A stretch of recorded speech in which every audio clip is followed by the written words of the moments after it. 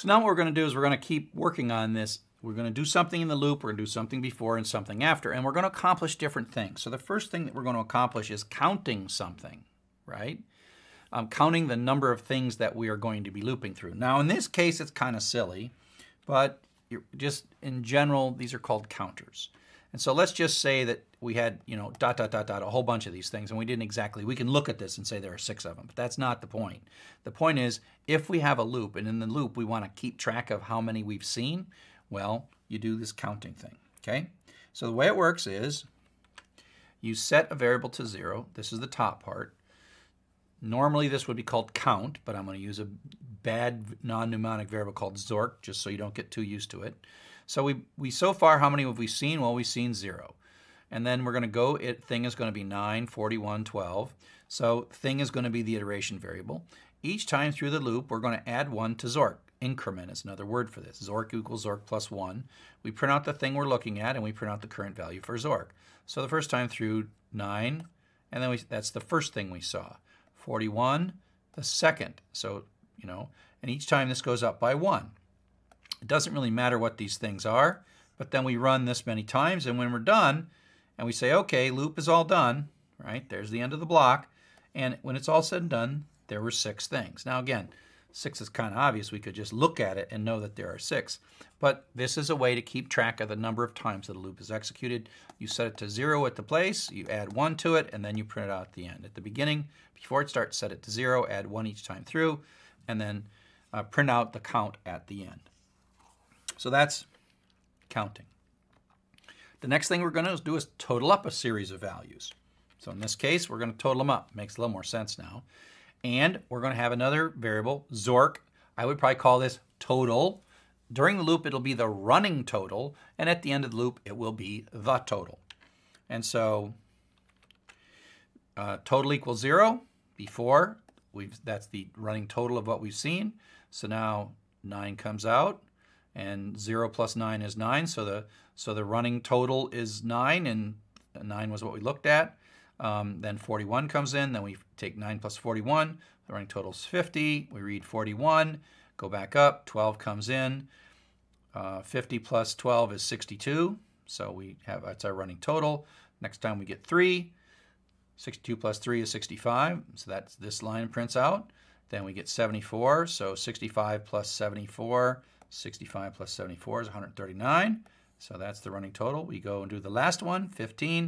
139 plus 15 is 154. We print that out. And now it goes back up, but the for loop is done. So out we come. So at the end, when it's all said and done, this running total becomes the total, 154. So we know certainly when you print all this stuff out, right? You wouldn't print that out. But at the end, if you do this, and so the difference between the count and the total is instead of adding 1 here, you add the thing you're running that you're totaling up. So that's how we compute totals. And of course, we can do this with an average, right? So now we're going to have a counter, which we set to 0, a running total, which we set to 0 in the variable sum. We're going to print out 0, 0, so the count and the total is 0. We run through. Each time through, we add 1. So it's going to be 1, 2, 3, 4, 5, 6 each time through. Then we have the sum equals sum plus value, so 9, 50, 62, 65, 139, 54. So this is the running total. This is the count. Actually, that's the sum in this case, the sum variable. And then this is the thing that we were reading in. And then we finally get done, because there was only 6 things. The for loop dumps us out. And then we got, oh, okay, how many did we get? We got 6. What was the total? It was 154. And then divide sum by count, and that should be 25.0. Okay, and so we divide sum by count, and now we have calculated the average. Actually, this should be 154 divided by 6. I think that should be 25.6666 or something like that. Okay, so you get the idea, and so you sum, and so you can do more than one of these things in a particular loop. Now, filtering is the idea that we're looking for something that meets some criterion. So we're going to go through and look at all the things in the loop, and we're trying to figure out if something is greater than 20, and we're going to declare that large number. So this is how you put an if in the loop. And so sometimes this loop will do nothing. Sometimes this loop will print out large number. And so value is going to be 9, and that's false, so it doesn't do anything. Value's 41, that's true, so it prints out this. Value's 12, so it does nothing. Value's 3, it does nothing. Value's 74, and so it prints this out. Value's 15, so that's false. It's done. Now the for loop knows, oh, we're done. Go on to the next line. Okay, so this is kind of a filtering pattern where, you know, we're going to do some if statement and conditionally run some code based on the value that we're looking at for now. So that's like searching for large numbers in our long list of numbers.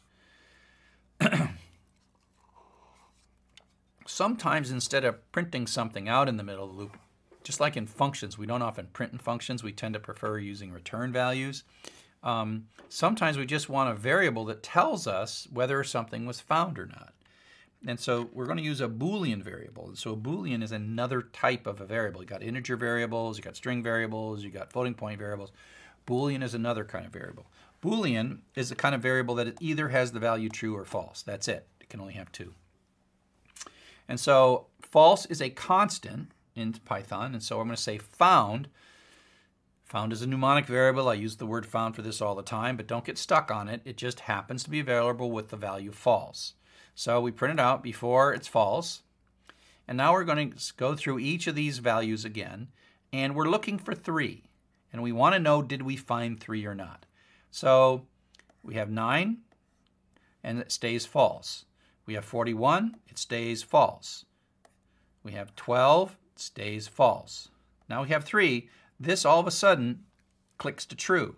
And so then we change the variable found, which is the same found here, to be true. So this time when we come up through 3, we run this code, then we print this, and it's true. Now it's 74, this is false, but we've changed the variable for found, so it doesn't change back to false. So we run the rest of the loop, and when we're done, true.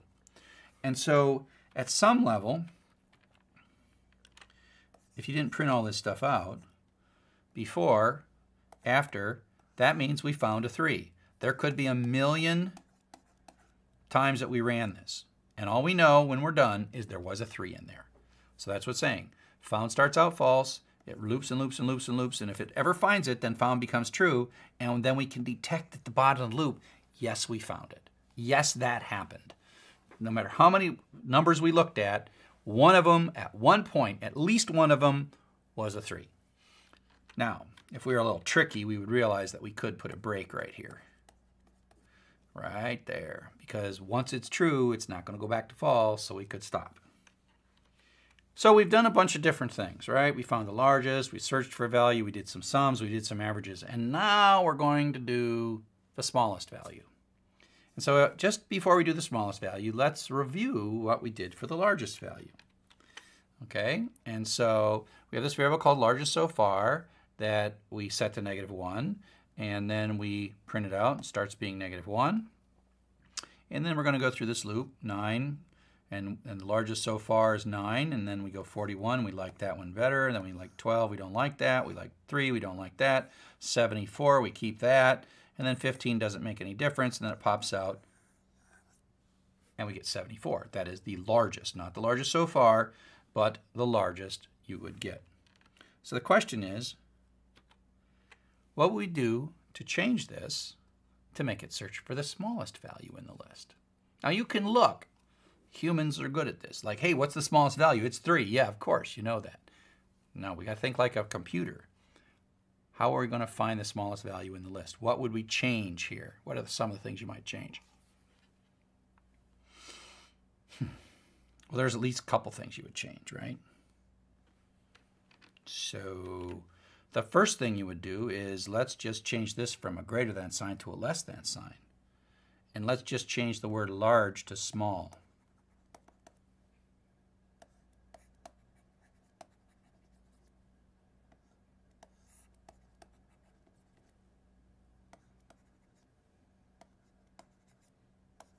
Is that going to fix it?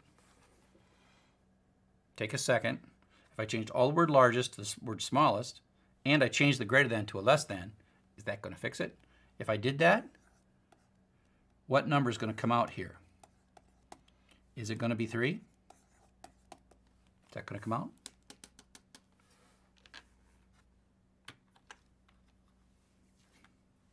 So like if I did this,